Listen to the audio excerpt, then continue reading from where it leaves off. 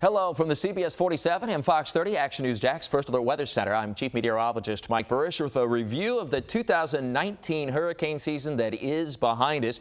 And as you can see, it was a pretty busy season, but a lot of the activity, thankfully, was out over the open water, whether it was the Atlantic or the Gulf of Mexico. Of course, one notable exception would be Dorian, which we'll have more on here in just a minute. What you really notice, though, is the lack of any activity over the central and western Caribbean. A very quiet tropical season there, and just a couple storms skirted the far eastern Caribbean. So we were in pretty good shape overall. All right, take a look at the numbers here. In 2015, 11 named storms. 15 the next year. In 2017, 17. In 2018, 15. And then this year, 18 named storms. So it's the most over the last 5 years and the most in a single year, in fact, since we had 19 named storms going all the way back to 2012.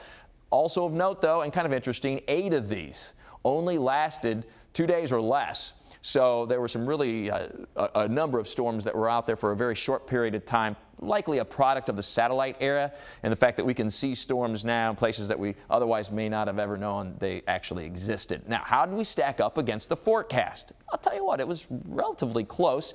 NOAA forecast in the left-hand column and then the Colorado State forecast. And this was the original forecast going back to April and May. And then reality was this. So there were a few more named storms than were forecast. But as far as the hurricanes go and the number of major hurricanes, it really was a forecast that was pretty on track overall, at least. And here's a look at some of the storms month by month. We started with an early season storm in May. Andrea, this is one of those very short-term ones. It was on the map for just about 24 hours between Bermuda and the east coast of the U.S. There were certainly no land impacts. We went through the month of June without any named storms at all. That happens about every other year or so, not all that uncommon. In July, just one.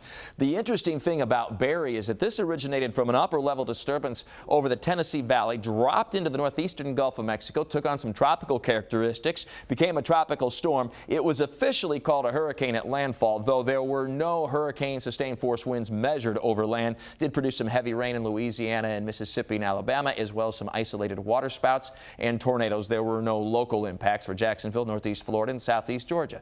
Things started to pick up in August, as one would expect. Chantal was harmlessly out over the North Atlantic.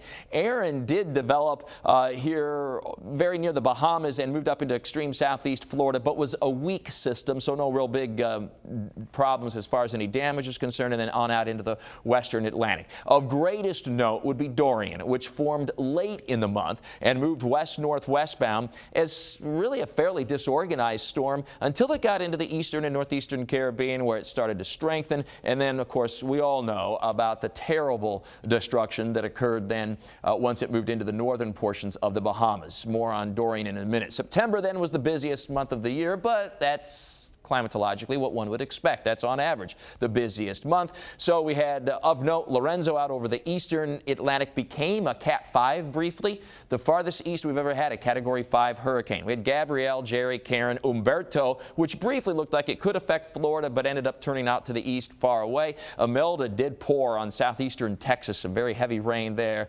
and Fernand then moved into parts of Mexico. And we get into October, fewer storms, more active in the North Atlantic. We did have Olga move into the western Gulf and then eventually into Louisiana as a post-tropical system, but did produce tornadoes and some very heavy rainfall. And Nestor moved up into the Panhandle and produced some heavy rain and an isolated tornado over the Panhandle. We also had some heavy rain in northeastern Florida, then on up into parts of Georgia and the Carolinas. And then finally in November, Sebastian developed harmlessly out over the central Atlantic. So let's look at the poster child, if you will, for the hurricane season 2019, and that would be Hurricane Dorian, which moved just east of Puerto Rico, but did not cause much damage in Puerto Rico. This was not near the beast that it became when it was moving through the eastern and northeastern portions of the Caribbean. So we track it day by day here, and here's August 27th with the tropical storm then just crossing the Lesser Antilles and moving into the eastern Caribbean. A pretty sharp turn to the north. It becomes a hurricane very near Puerto Rico,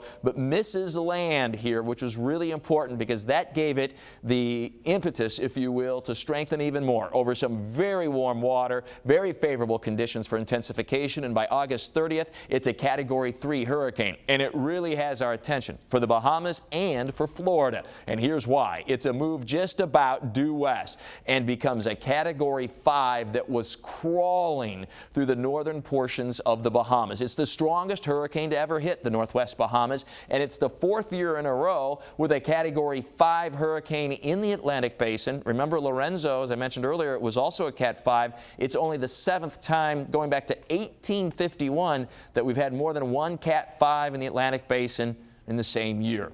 Well, let's take a look at some of the video from the northern parts of the Bahamas, as this area was just so devastated. Still many are missing, and the recovery is going to be many years. It's a generational type storm with severe damage. Of course, an area that's very difficult to get machinery into, to first of all get rid of the debris and then to repair it too. So you've got a lot of infrastructure concerns and issues when it comes to the recovery for the Bahamas. And we've had several reporters head down here to do updates on and stories on the Bahamas and their attempts at recovery now.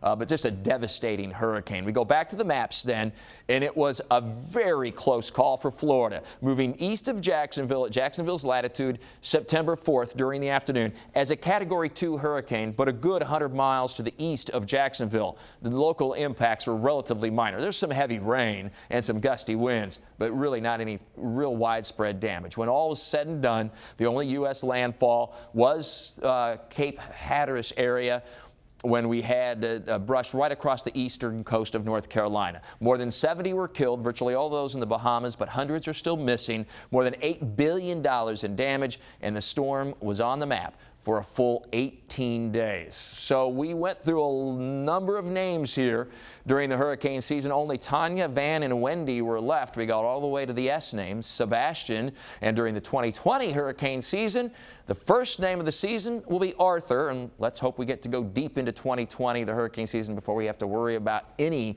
of these names that go through Bertha, Cristobal, Dolly, Edward, Faye, and on down the list.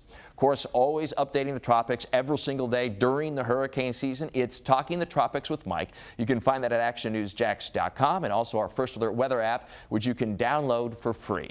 That's your summary of the 2019 hurricane season. I'm Chief Meteorologist Mike Buresh.